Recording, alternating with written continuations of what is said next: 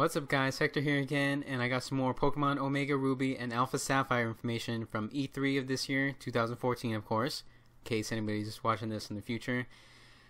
I was working with IGN, doing some information, every time some information was released on a new video game, I put all that stuff on their guides, so I wasn't able to quickly put up a video right when the information was released.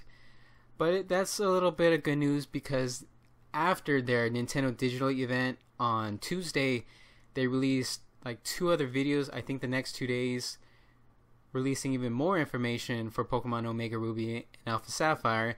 So I was able to weigh it off and then just collect all this information and put it into one video. So hey, upside, downside, I guess.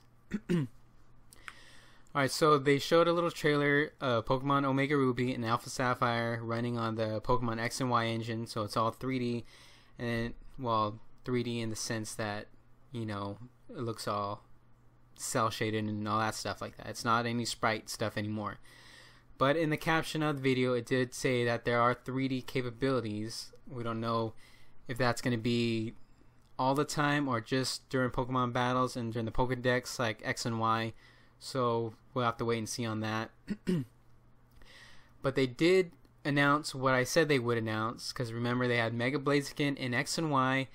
So to round it out, even it all out, they announced Mega Sceptile and Mega Swampert, the other 2 starter Pokemon. But that information was released last week on Saturday in one of the Japanese magazines, Koro Koro. That's C-O-R-O. And I read that information on Cerebi.net. If you guys haven't seen that website, you guys should definitely check it out. It's an awesome website with Pokemon information. Not the best for guides, but that's what you got me for. Apparently Mega Sceptile is going to be half grass, half dragon, and it's going to have the lightning rod ability. Mega Swampert is still going to be water and ground, but it's going to have the swift swim ability. And they also showed off, for some reason, sort of a Mega Kyogre and Groudon, which are the main 2 legendary Pokemon. I guess they're Mega Evolutions because they said there are primal forms. I'm not sure if this is just going to be some other type of form change, but it looked like a Mega Evolution to me. And everybody kept saying it was Mega Evolution based off the earlier videos, but I didn't think so because they just look exactly the same, except their, you know, glyphs on their bodies were glowing. And in the original Ruby and Sapphire, it did show those same Pokemon with their little glyphs showing, and it wasn't any different. But apparently now it's going to be Mega Pokemon, I suppose. And Steven Stone showed up in the trailer. Remember, he's the son of that guy who's in the Devon Corporation, I believe, or I'm a little rusty on the whole storyline, but anyways, he's kind of like the rival. I believe he was the champion in Ruby and Sapphire, but he was replaced in Emerald as a champion, the Pokemon League champion. He had nothing but rock and steel type Pokemon, but I read on Cerebi that he's going to have a Mega Charizard for some reason, which doesn't make sense since he always had rock and steel type Pokemon. But it didn't say he's going to have a Mega Charizard in the new trailer. It just was supposedly leaked in that magazine. So we're going to have to wait and see for 100% sure what's going to happen.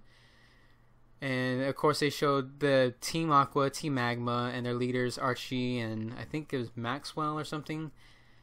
And then after the trailer, they showed a new video of Mega Diancie, which is an upcoming legend for X and Y. It's a rock and fairy type Pokemon Diancie.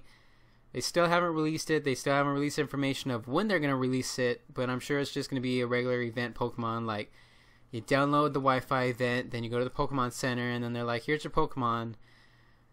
But who knows, they could do some special other event. Like in some of the past games, you had to like go to some secret island or something and then find the Pokemon. You just downloaded the key item to get to that area.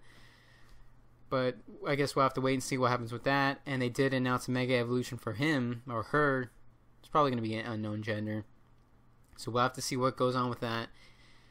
And, oh yeah, a quick note real quick on the Mega Kyogre and Groudon. If they do give them Mega Evolutions, it would kind of make sense to give Rayquaza a Mega Evolution. Because remember, in the game, it showed them kind of fighting off, then Rayquaza comes in to the rescue and then just pretty much settles everything. So if they're going to be all buffed up with Mega Evolutions, it would kind of make sense to give Rayquaza a Mega Evolution. So I'm going to do a little predicting, I don't know, gesture. I'm going to predict that they probably will give Rayquaza a Mega Evolution too, maybe. And after those trailers, they showed off another trailer of Mega Sableye for some reason unknown to me.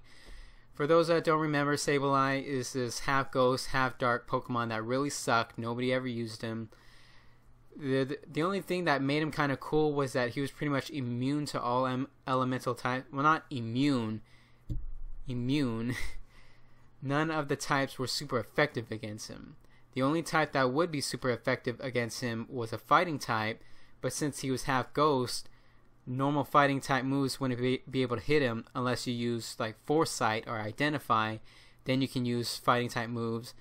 And then the Scrappy ability came along, I think in Generation 5 maybe, that allowed Pokemon with fighting type moves to hit Ghost type Ghost type Pokemon. And then of course the fighting type move would be super effective against the Dark type.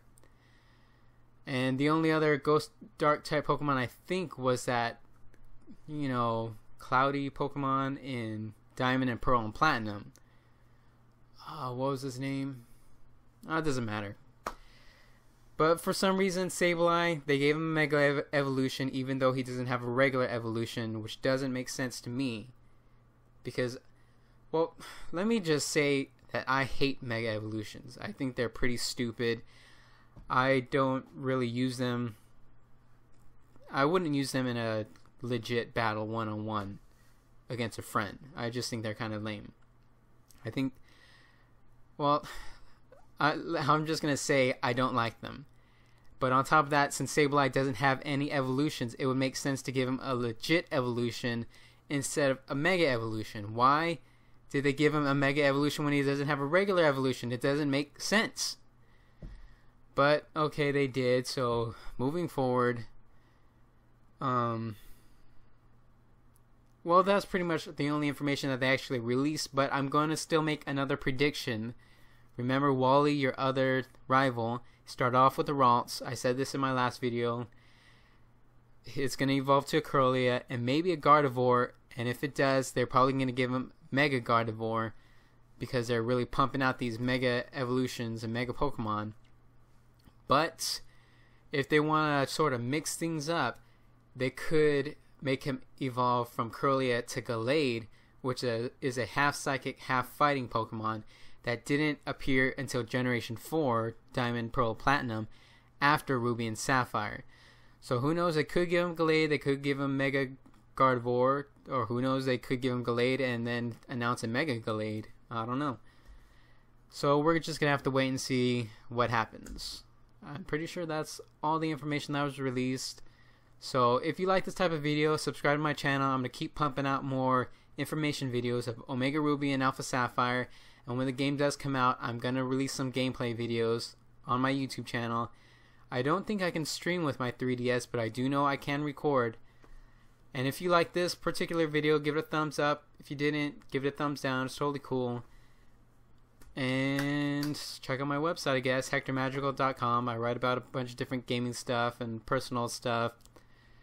It's just a, blog about me, my thoughts, and of course my work. If I write a guide, I put a link there. Unless I don't write a guide for IGN or anybody else. If I decide to write a guide for myself, then I put it on my own blog. But enough of my rambling on. That's the end of this video, so see you guys later.